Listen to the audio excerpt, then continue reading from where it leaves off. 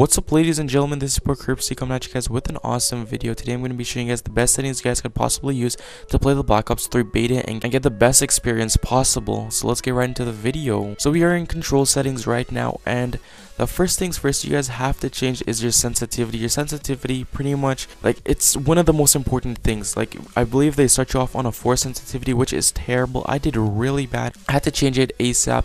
It was really hard to just turn on a 4 sensitivity, and I found it very easy to turn on, and really, like, it's super easy to aim with a 7 sensitivity. So be sure to try the 7 sensitivity or change your sensitivity, guys, because it's much easier if you change the sensitivity, and you can actually, like, it's much easier to get kills and turn on people, as I said before, guys.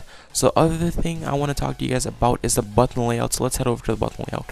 So now we are on the button layout, and the best thing you guys are gonna use is tactical or NOM 4D. This here button layout, NOM 4D or tactical. Tactical pretty much just, I believe, flips your melee attack and your jump, which it does help a lot, guys. But if you guys don't want to use tactical, the best one in my opinion is to use is NOM 4D Nomad. The reason why, because if you hold down your L1 and you just hold it down once and then remove your finger, it's automatically going to aim in, which it's going to make much easier for you guys to actually concentrating on shooting and trying to aim and fire at the person. So I find NOM 4D super easy like that. You just click it once to aim in and click it once more to just let go of the regular sight, and there it is.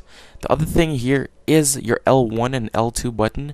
The best thing you guys could do is use flipped. The reason why I use flip is because I find it very easy using my L1 and R1. I find it very easy, and it's much more, like, I feel much more comfortable on the controller using it. I don't know if you guys would feel that way, but I do feel that way because I've been playing on the PS3 controller, and that's how pretty much it works on that one. I'm not sure if they did some new system on Black Ops 3 because I never, this is my first Call of Duty on the PS4, so I really don't know. But yeah, guys, I hope you guys enjoyed the video, and I hope this actually helped you guys out. So the best settings here: Nomad, flipped, 7 sensitivity. Hope this helps you out, guys. Comment, like, and subscribe for some more awesome Black Ops 3 informational videos and awesome commentaries to come on Black Ops 3, guys. Until next time.